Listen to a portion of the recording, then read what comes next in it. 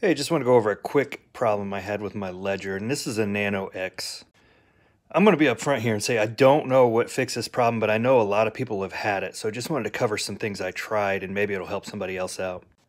Well, the problem I had is my ledger was stuck on the inner pin screen. I would go ahead and put my entire pin in, and I would hit enter by hitting the two buttons like you're supposed to on the Nano X, and it would just come back, and actually it would just stay populated, and it would never unlock the ledger. After playing around for a bit, I noticed my button on the left would sometimes stick, so I'd have to hit it a couple times, but no matter what I would try, I could not get it to come out. I did open a case with Ledger. They basically told me to try holding down the left button as I plugged in the USB, and then basically just said reset the device if it doesn't work.